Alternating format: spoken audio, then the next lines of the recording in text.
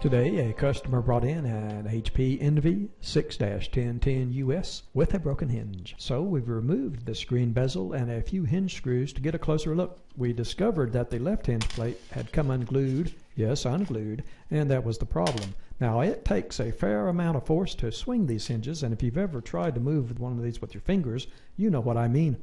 How could mechanical engineers think that glue or epoxy alone could hold in such an application?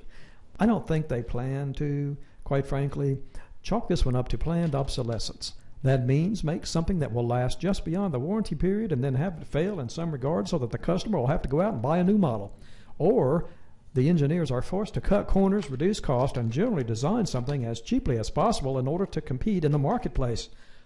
Quality is not important, folks. Now, I could re-glue this hinge and it might work for a while, but who knows how long it would. Or I could place a piece of metal on the top, drill some holes through, rivet the two metal plates together to effectively sandwich the plastic cover in between them. That I could guarantee would last. But it might look a bit strange. I'll need to consult with the customer to see what they prefer. I suppose I could put a little decal over the metal. Thanks for watching.